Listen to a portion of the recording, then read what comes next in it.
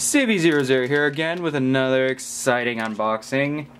Today we've got a Seagate Barracuda 1GB, terabyte, 1000 gigabytes. Which is a lot like a terabyte. These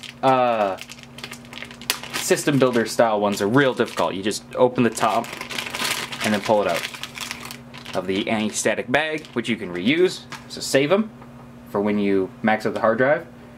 And it's just, I wonder what those pins are for. It's just SATA ports, board on the back, disc inside. It's very cold.